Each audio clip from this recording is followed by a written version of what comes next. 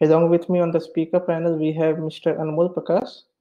So Anmol is our VP operations, and he also lead BigBlueButton Solutions Delivery.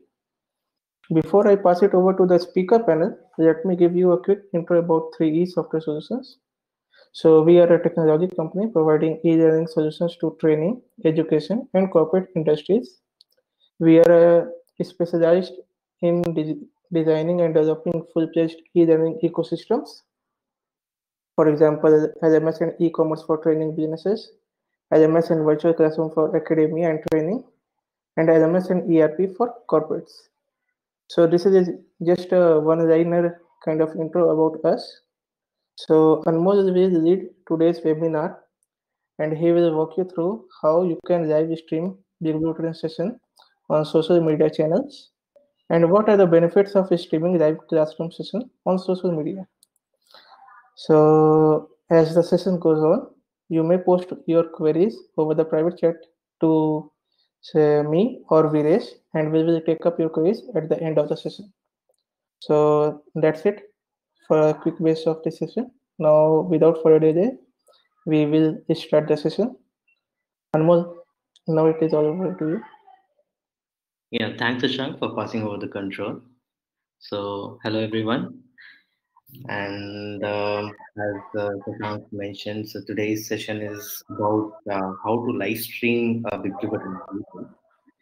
And the very first question pops up here is why live stream?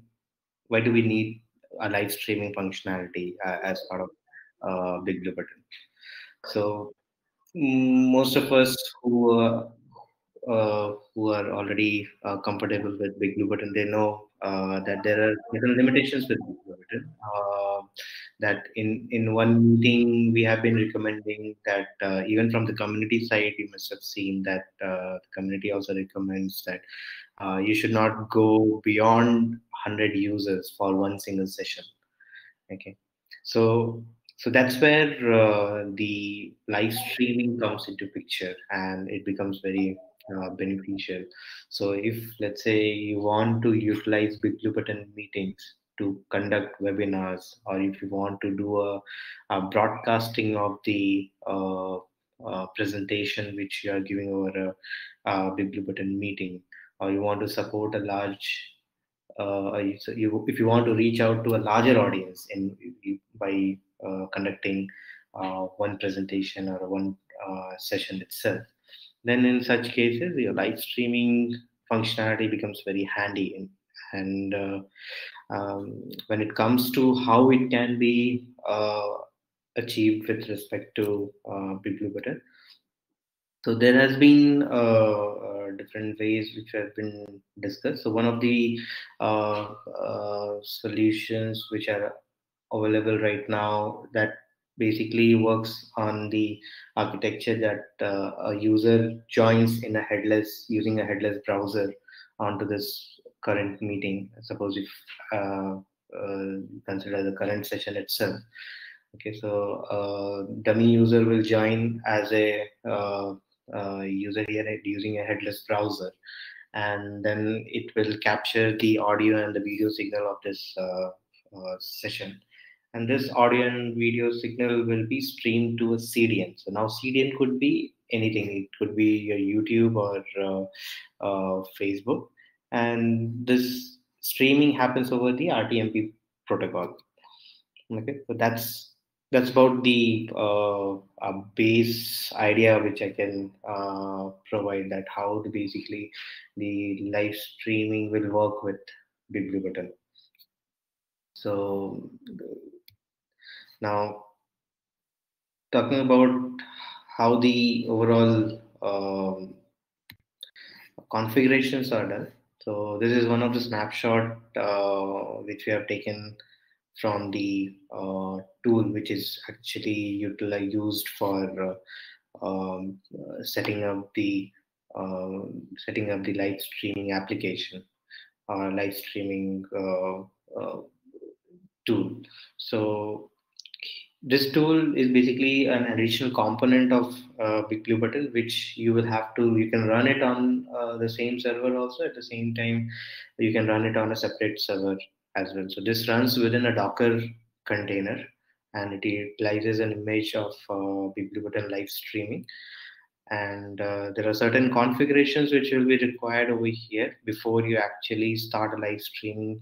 So my suggestion here would be that before you actually start with your live streaming, you keep this configuration ready, so that when the meetings start, so you can just start this tool into the container, and then the live streaming will start. So there are certain bit of manual process. I'll also show you. I'll try to give you an overview, a quick overview also in the live demo ahead. Okay, but for now you can understand that these are some important configurations. As you can see, this is the BigBlueButton URL of your instance, which will be required for you. Then there will be the secret key which needs to be configured over here, and the meeting ID which you want to live stream. So the meeting ID can be obtained. I'll show you how. Okay. So then there is a BigBlueButton stream URL. So this stream URL could be of YouTube or it could be of Facebook. So I'll also show you how this stream URL is obtained. So going forward, let's first see how do you obtain the meeting ID. So if you have used BigBlueButton and you have seen the APIs of BigBlueButton, you will know that there is an API endpoint called Get Meetings.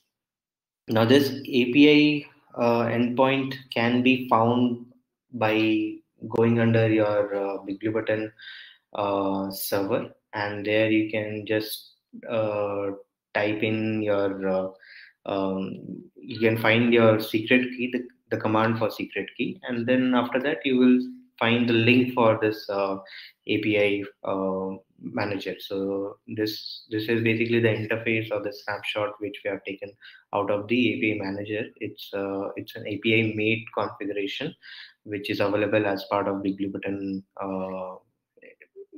BigBlueButton details. And there you will find a meeting endpoint called Get Meetings. So what it does is basically finds out the information about all your running meetings. So I'll show this also in my live demo. I'll be covering that, but as of now, you can understand that this will be the endpoint which can be called on the browser itself, which will return you the meeting ID of your session which you are running. So then going further, the next thing which I spoke to you was about obtaining the stream URL or the RTMP URL. So if you're going with YouTube, then you can go to studio.youtube.com, and under studio.youtube.com you will have an option to go live. So once you click on go live, it will give you the interface like this. So on this interface, you will see that there is a camera option, there is a go live option, and then there is a manage option over here. Since you want to go live using your BigBlueButton meeting, so what you need to do is you need to obtain the stream URL from here, and then the secret key also would be available over here. So the combination of both needs to be used to configure your BigBlueButton live streaming component. And once everything is configured, you can just launch that BigBlueButton streaming Docker container, which will start dumping the meeting interface onto your CDN. So in this case, it will be YouTube. If you want to do the same thing with Facebook, it's a similar thing. Where you can start the live streaming option. You can go into the live streaming option in your Facebook profile, and there you will find again the different options there. So you can use your camera over there, or you can use a stream key. So the stream key will be available something like this. You can of course set up the live streaming metadata like title and the agenda, now, so that even your Facebook users will get to know that, okay, what is the title, what is the event name, and title name beforehand. The description and the agenda about your live streaming beforehand itself. So then there will be options like server URL and the stream key, and the combination of both can be again utilized to configure your BigBlueButton live streaming component. So once, as I mentioned, you have configured both both two of the important information, that is the meeting ID and the your CDN information. Then after that, you can start the live streaming. So what I'll do is I'll show you a quick overview about how it looks, and how the file actually looks, and where all the configuration needs to be done. Okay, so let me start the screen sharing.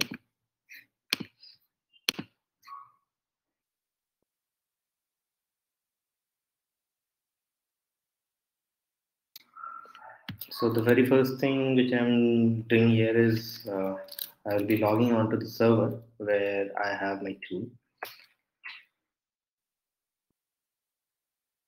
Here I have already got a sample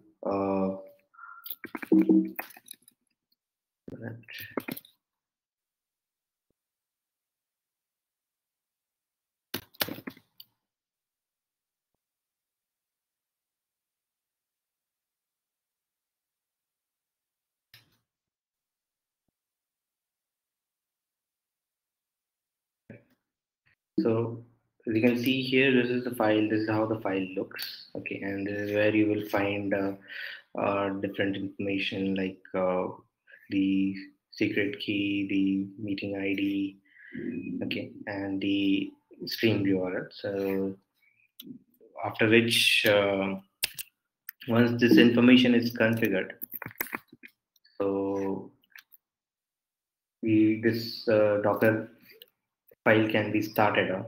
And to obtain, as I was also mentioning, to obtain the information which we have there. So what we can do here is you can go to this API mate site, okay, and here you can configure the server and the secret key, and you will find this endpoint, get meetings. When you click on this get meetings endpoint, it will return you the meeting ID. As you can see, this is the meeting ID which is currently going on, and we have following attendees here. As you can see, there are attendees over here, and this meeting ID can be utilized for your for configuring your live streaming configuration. So this is about the meeting information, about how to obtain the meeting ID. And now coming to the information which needs to be obtained at the YouTube level. So let me take an example here of YouTube.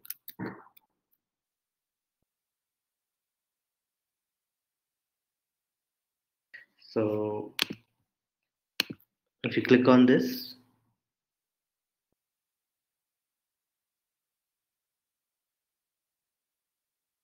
so here you will find different information like your stream URL, and then there will be a stream key, as I was mentioning. So this is the same. You can just copy this and paste it into your configuration file. So once these information are obtained, you will have a link available where you can go and see the live streaming. So let me show you how it looks. So this is the link of the live streaming.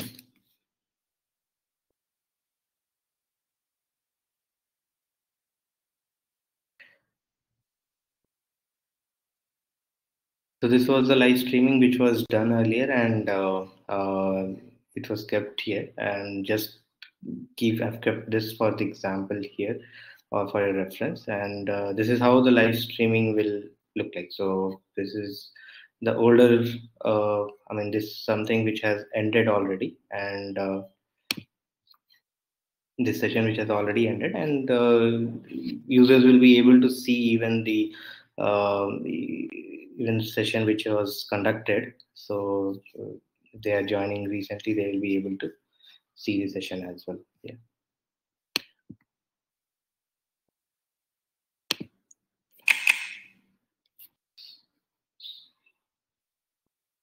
So this was a quick demo of basically how the live streaming can be configured in BigBlueButton. So there is, as I've mentioned, there is a component which can be additionally installed on your servers, and then you can configure it. That configuration file which we just showed to you, the Docker file. So after that Docker file is configured, after that you can launch the Docker container and your live streaming will start. So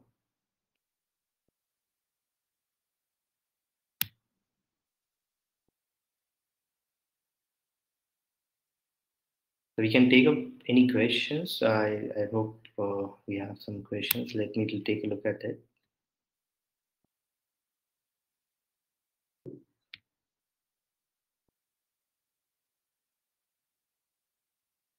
So we have one question here, that what is the configuration required to run the live streaming module? So the configuration is actually a minimum configuration should be a 4 GB instance, which is good enough for this. Okay, a 4 GB instance is good enough, and even if your live streaming is going on, so at that time the RAM usage and the CPU usage shoots up. So a 4-core processor should be good enough. Okay, for your I mean, if you don't want latency in your streaming, and you don't want to see lag between the session and the live streaming which is happening, so it's better to it is recommended to have a better configuration, but minimum of 4 GB instance and a 4-core processor should be good enough here. So server wise, we have been using Ubuntu 16.04 itself. We haven't tested much on the latest version, but I will suggest, since I can definitely confirm on that the Ubuntu 16.04 will work fine for this. So is there any application by which we can live stream BigBlueButton's session on social media? As I mentioned, this is one additional component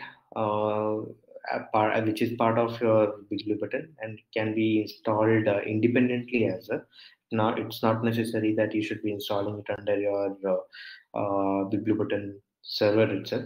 Because what happens is some of our customers, they ask that they don't want to affect the resources which is allocated for BigBlueButton, and instead of that, if you just want to utilize the resources of a BigBlueButton efficiently, our suggestion would be to have another server just for this live streaming purpose, and then perform the live streaming, and the resources which will be required for the live streaming component, that will be, of course, separated from your main BigBlueButton server in that way. So social media, again, as I mentioned, that the social media, if you want to, as I showed to you, for Facebook, you will have to obtain the stream URL and the stream key, and that needs to be configured at the live streaming component, after which the live streaming can go on the social media as well. So why there is a delay of 10 to 15 seconds in the stream during live streaming from the actual BigBlueButton session? So as I mentioned, there are multiple factors which can be involved over here. One thing is the resources which you have on your the resources which you have given to your live streaming module. The second thing is the CDN which you are using. So sometimes it will be dependent upon your on the performance of the YouTube side and the Facebook side, that um, how fast they are processing it. At the same time, the information which is being sent from your from the server where you have set up this live streaming to, it depends upon the servers bandwidth as well. So because that server has to send that signal to over the RTMP protocol to your CDN. So if your bandwidth is really good for the server which you are using for live streaming purpose, so the latency can be even reduced. So another question is, do I need to plan the capacity for live streaming the BigBlueButton session on social media? I think no. Though you will require at least a minimum configuration here, but you will not require a very big configuration for a live streaming purpose, because ultimately it is being dumped to your CDN, and it is the responsibility of the CDN like Facebook or YouTube to support that kind of traffic on their side.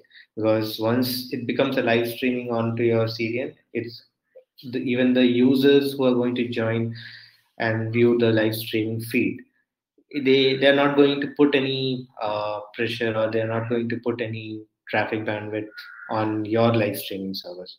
It is going to put pressure on the servers of Facebook and YouTube directly. So I don't see that there is a very high capacity planning required for this BigBlueButton streaming. So another question here is BigBlueButton's live streaming free?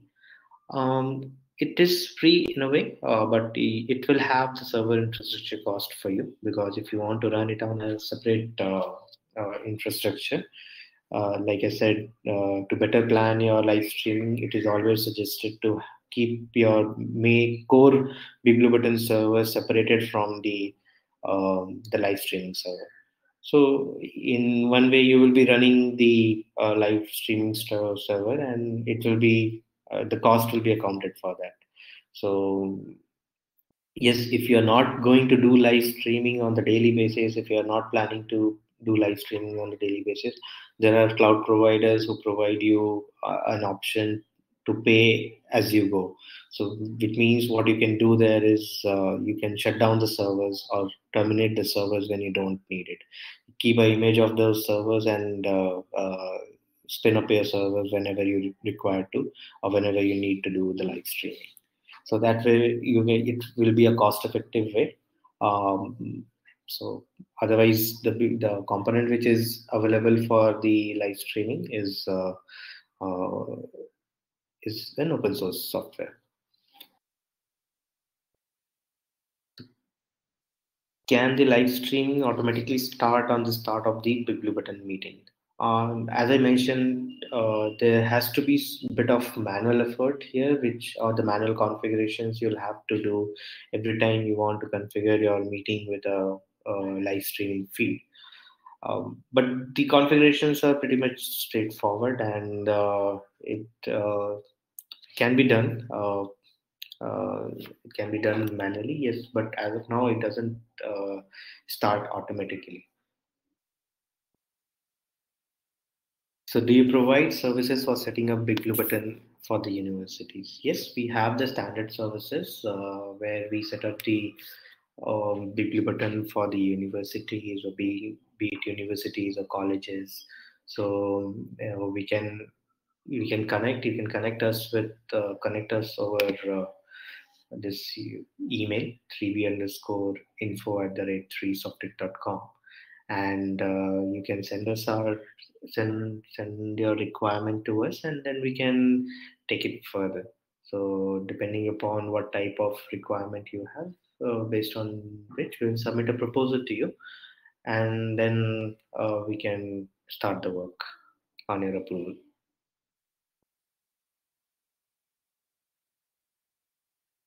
I think I have covered mostly all the questions here. So, is there any other questions anyone wants to add here? Anyway, if you have any other queries as well, you can always drop in a mail at 3info@3softec.com, and we'll be able to revert back to you there. So I think that's all for today. Thank you, Anmol, for answering the questions. and for the great presentation. So this concludes the webinar. Thank you everyone for attending the webinar. I hope you have enjoyed the session. So we will close the